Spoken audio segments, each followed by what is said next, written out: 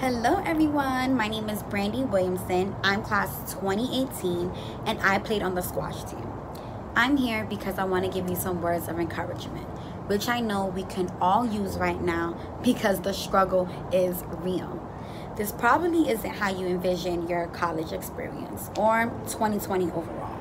However, the year isn't over yet. So what does that mean?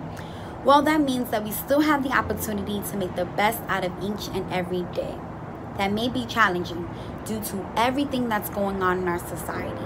COVID, wildfires, hurricanes, elections, protests, the list just goes on. But we are Mount Holyoke, and one of Mount Holyoke's slogans is to never fear change.